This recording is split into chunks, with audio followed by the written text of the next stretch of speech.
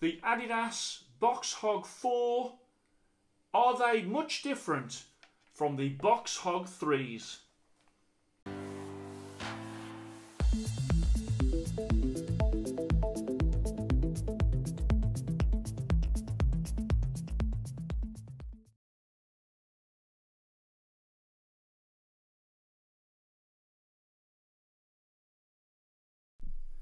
Hello and welcome to Fit to Box channel. I'm Simon, full-time boxing coach, and here on Fit to Box channel I bring you all things boxing equipment. Today is the turn of the Adidas Box Hog 4.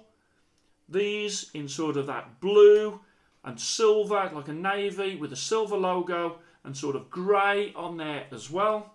And these also come in black with a gold logo and also grey. They come with a blue with a white logo and red with a white logo and black. And as you can see, they are very similar in what they look like to the previous version of these boots, which was the Box Hog 3. And I'll do a little bit more of a comparison of the two as we go along.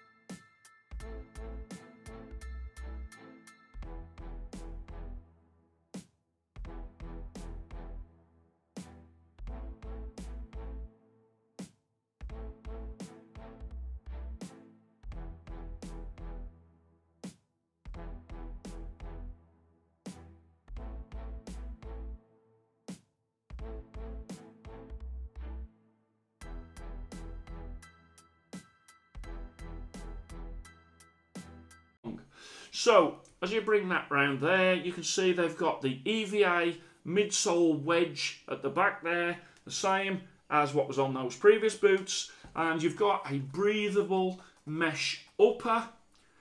We will be weighing them in a moment as well to see what the difference in the weight is, but all of this is made with, the top is made with recycled materials, and they reckon that the upper is at least 50% recycled materials. Obviously, I've got no way of proving that. You can't tell by just looking at it. The difference between the two, if you look at that one and what they've done with that upper, and then you look at that one, obviously there is a difference, although the basic boot looks very, very similar and feels very, very similar, including the soles. Okay, so the soles, again, they've gone with a very similar sole. So, let's bring that down there. Okay, so these are recommended retail price of £89.99. Now, already shops are doing them for around £79.99. So I'll include that in sort of the value for money and what I think and where these place. And I'll bring that round. I do think they're a very nice looking boot. They've got some nice colourways. On the inside at the back there, they've also got some sort of reinforcements that are in the rear of the ankle, and they're a very comfortable boot as well as lightweight. So let's weigh them. So here we go.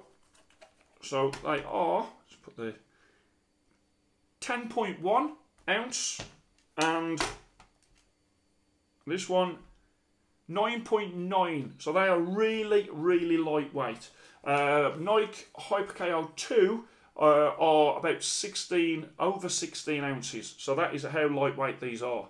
And these 10.9, and this one is 11. So these are slightly about 1 ounce more than the new version. Okay, so let's just bring that around.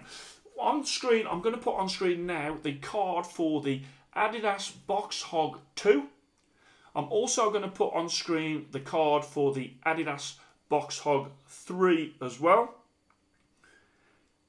And then obviously I can put on screen this one as well. So the new card for the Adidas Box Hog 4, it's going to be style 96.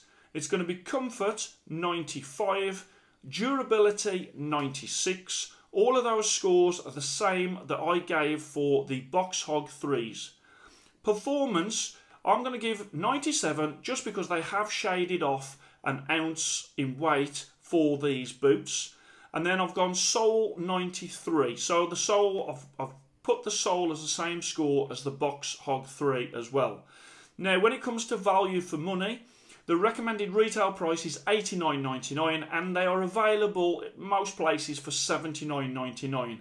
Whereby currently the Box Hog 3, their recommended retail price was £84.95, but you can pick them up for about £60. So you are paying probably £20 more for this boot than that boot, and that is why when it comes to value for money, I'll put this one at 97 and I'll put this one at 96. When all is said and done, this boot scores exactly the same at 95.5. That is 3 Fit to Box stars. Same score as these. They are in fact very, very similar boots. Okay, so it is really what you like. In terms of, you could go for the cheaper boot here, some great style when it comes to these boots, as well as the new sort of design that is on the new boots. You might want the newer edition. When it comes to the sole, they've gone with the same sole, and it's a very similar sole to the original sort of Box Hog back in the day and the Box Hog 2. They just seem to just keep that sole. For me, I think they should have improved their sole. If they'd have improved that sole, I think they could have really justified the extra amount of money. At the minute, I think, sorry, wrong one. I think if they'd have improved that sole, that would have been better. It would have been a more of a step up from this boot here to this boot here. The fact that I've just mixed them up just shows you how similar these boots are. So it's very much what you like, whether you like the material there or whether you like the style of these, because I think they're a fantastic looking boot, especially in that colour there, or whether you like the style of these. It's totally up to you. In fact, I would say that Adidas, when they bring out eventually the Box Hog 5, I think it's now time to really start to make some bigger changes than what they're doing. I know what they're doing. It's almost like a car like the Volkswagen Golf. Over the years, there's just slight styling changes because they know that the people that were buying Golfs like the Golf. So they don't want to go too radical to lose their customer base. I do understand it. I just think that this boot is a bit too similar to this boot to justify a £20 difference in price currently. So one last look at them as I bring them round. When it comes to the sizing, found them true to size. Also, I mean, as I say, I haven't got wide feet. I think it was Wayne Elcock that said that he has got wider feet and that he found that these accommodated wider feet. I have had comments in the comment section before from other people who've had wide feet who said that they disagreed with that. So I'm not sure. I haven't got wide feet, so I can't say. And how wide is wide feet? You could have somebody who's got wide feet and you could have somebody who's got wide feet. So I just wanted to show you those. If you go on to fit2boxchannel.com, you will see my boots list and where these boots place in my list. So I hope you enjoyed that. Please like and subscribe to Fit2Box channel, and I shall speak to you soon.